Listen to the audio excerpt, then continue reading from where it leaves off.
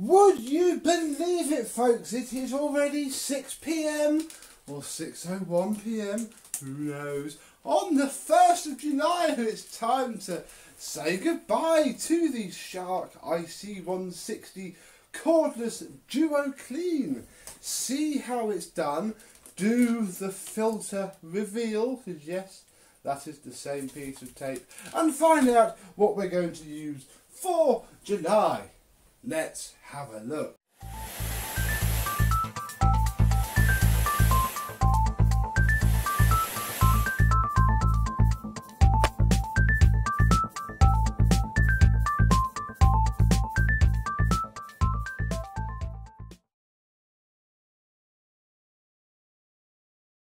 Yes, hello my vacuum cleaner chums, happy 1st of the month to you. How are you today? Yes, it's been quite pleasant using the Shark. I'll be honest, I can see why they are so dreadfully popular. I really can. It's been very nice to use. It has felt just like using an upright vacuum cleaner, quite honestly. Just a small little upright, no cord. It picks up bits phenomenally well with some caveats, and yeah, hasn't broken for a month. I'm amazed. Not for the want of trying though. Here is the bag of tools which I have kept hanging to one side, but I'll be honest, all I've used is this. This is a lovely tool, far nicer than the one that Dyson do because it's flat, so you can just sweep around. We've used that an awful lot. And the crevice tool. The problem with this is that it's not very good at edge cleaning or front cleaning at all. Because it seals itself in to pass all of the EU regulation and stuff, and this front roller forms a complete suction dam. It doesn't pick the bits up from around the edges, so you do end up running around quite a lot with the thing in wand mode. Come on, up.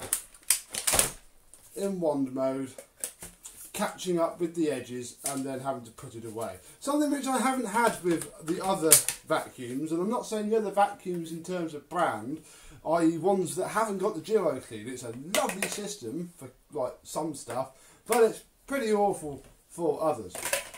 So yeah, none of the other tools I have frankly touched. I really wish I had a turbo brush, but that's about the only real caveat. Let's break the machine down so that we can fit it a bit more on camera. The way the wand releases is beautiful. That is really nice, and having this little thing to buzz around is very, very good indeed. These buttons feel incredibly fragile, and indeed they are. You have to push in a very precise way, and the amount of handles you see on eBay with that just completely missing tells me that all will not last very long. Although, yeah, in terms of the way the tools fit in, it's starting, but it's not too bad. I've seen the corded shafts written off by that very issue. So have you actually. Let's take off the bin, which is quite full, I'd say. In fact, it's half full. What happens, look, is all the dirt sits in here, and I have clogged this up a little bit. And here's a case in point. Look, there is a piece of blue roll there, but all of the dust, this is just one of those. There you go, look. It's just caked on, and you can rub it off in chunks. It really kills the suction dead. And yeah, if the dirt won't plop down into the bottom bin, it just sits in there and gets in the way. As you can see, these bits just look horrific, and the only way to get rid of that is a full wash. And as you can tell, look, all inside of there, oh, it's just full of dust. I say I haven't done the DIY. I don't do that. I rent my house. I can't.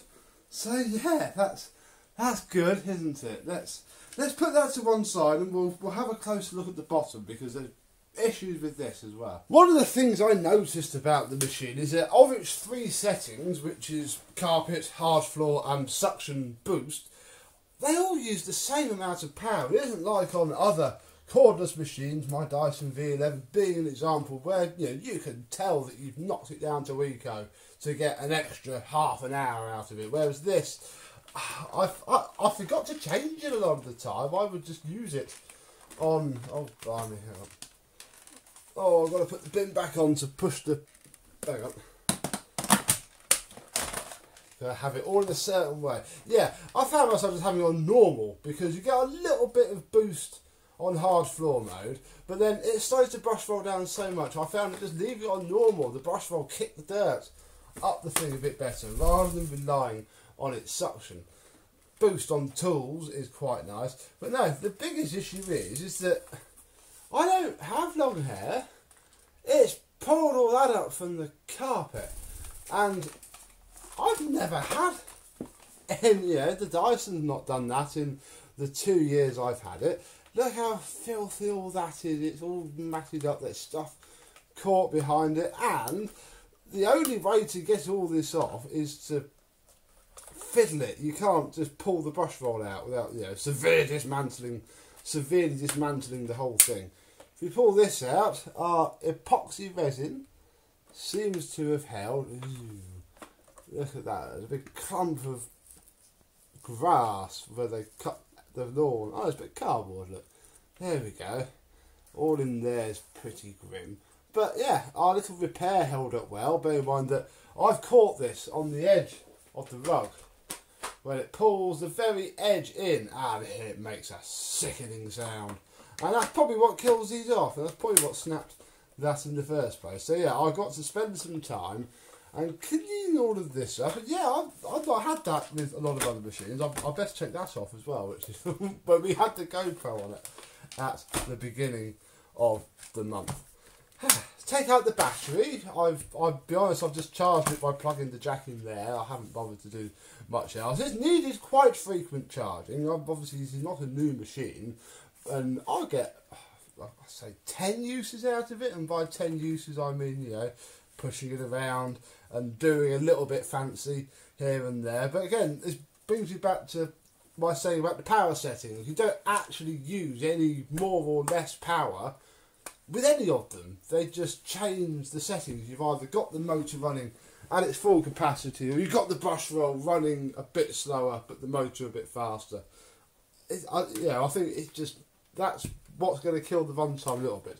We'll take the post filter out now, and it's a bit grim. I haven't opened this all month, but equally it's not billowing out dust at all. Inside of there is quite dusty. But the big thing that I want to know is what's the filter like, because I have noticed a little drop in suction. I've been itching to do this, but obviously didn't. Oh look, all the stickiness has come off where it's been on for so long. Yeah, have noticed a little bit of a drop in suction. Oh my word. Oh my goodness, that is... you get a sneak peek of that from looking at the state of all of this. And yeah, just 1 month of use in my house, not as my only cleaner either. It's a problem with these machines. Cordless and corded. They work well when they work, but I would want to wash this once every fortnight to keep it happy. And yeah, that is something that the other cordless machine that I have just does not do. It does make its filter dirty, granted, and you can really mess it up by doing a few bits with it, but just for normal use, I'm not happy with that at all. It's, you know, there's a lot of dust in there, and it will be transformed once I wash that up and give you all a good clean out and work out what the heck to do with it, because yeah, quite frankly, now that we've got to this stage, I don't care about this anymore. It is a very good cleaner. Would be interested to try, maybe I should put it on my wish list, but it's a bit expensive, so I won't. One of the anti-hair wrap ones, because blimey, if it does that just based on the carpet that I have, I can see why people don't like them and complain about having to get the hair off, because that is wrapped around there well. And yeah, they probably did the anti-hair wrap just to stop it doing that, and even then it doesn't work very well. And I don't even have hair. Crikey, not had that before. Even when my ex-partner used to live here, we didn't have it that bad at all. So, put this back together. It's been good. I'm very glad that I didn't spend out on a... carpet back together. I'm glad I didn't spend out on a brand new one a little while ago. I was getting a little bit trigger happy. The old V11 was a bit boring. So, yeah, I did nearly buy one, but no, I'm very glad I didn't. For the £30 that I paid for this, it's definitely worth that. There are some on eBay. You might get lucky and be able to fix that. But, no, I still think of them as beautiful to use, really good designs, but ultimately they're nowhere close. They're just another cheap, generic, bagless cleaner. Oh well, never mind.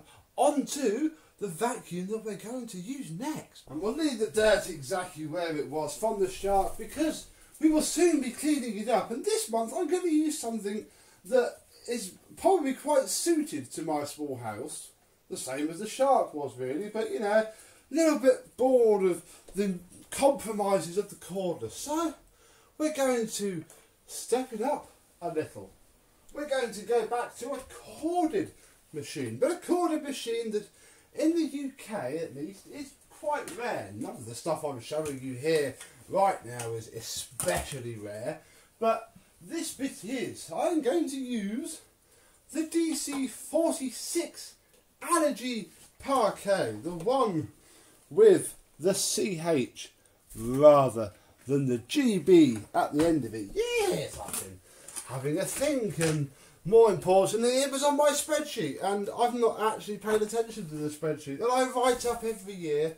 Normally know what I'm going to use, but this year I haven't been paying it any attention, but this I am. And yeah, it is a little diddy micro cleaner. You've seen the before video, you've seen the after video a while ago, so there's no point in dwelling too much, although a slight point of note is that you'll see it is now sporting a 3-pin UK plug.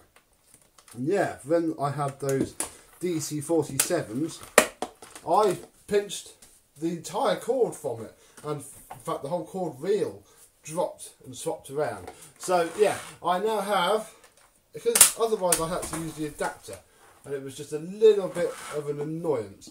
So yeah, we have a nice UK cable now on our machine, and I don't have to use an adapter. That was quite important.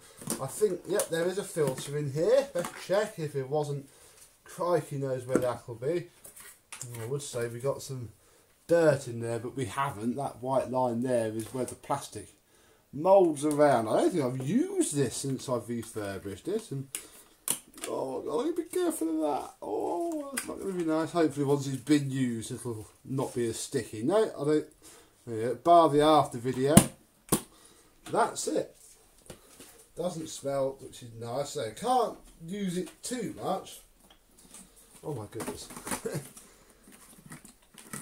Because if I remember rightly, the inner gasket is not fab, and a lot of it is silicone sealant now. So not going to be using it extensively, but you know, it can be used lightly domestically, and worst case, a new cyclone itself isn't going to be horrific because they're the same cyclone that we got elsewhere. I think it even still works.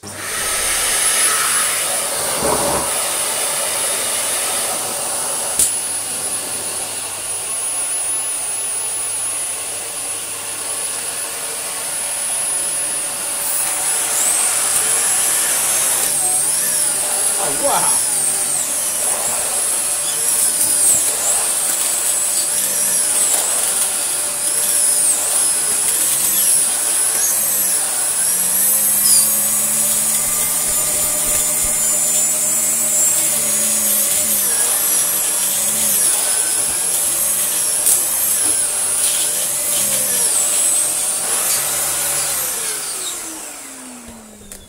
Wow, that works better than I thought it would.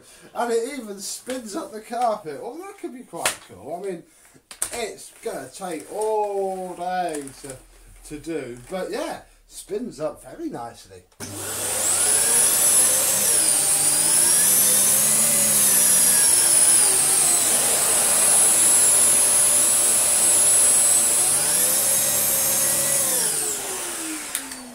But I'll be honest, what I am more looking forward to, because I love this head, is using the Dyson flat out head. because again, I have a mixture of flooring. It's just a very nice tool.